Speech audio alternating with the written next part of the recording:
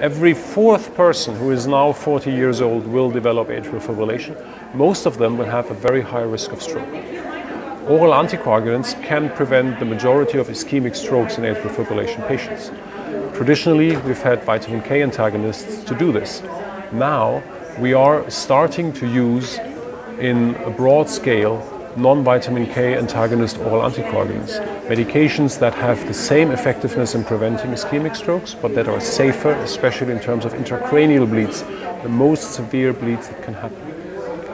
Here, we have brought together a selected group of experts, academic experts, guideline writers, experts from industry who were intricately involved in the development of the NOACs in the phase 3 trials, to discuss issues that are not yet answered.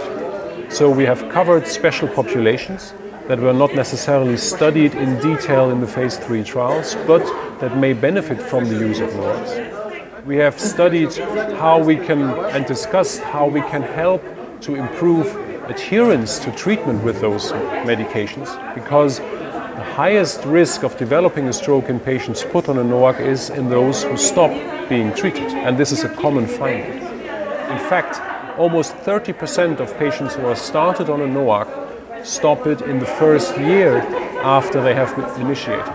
And almost half of the patients who are started on a vitamin K antagonist stop it in the first year after initiating. We've also discussed how modern technology, mHealth, IT tools can help to engage patients, to empower patients to understand why they are treated, and thereby to help them to maintain the therapy and to remind them of the necessary treatment.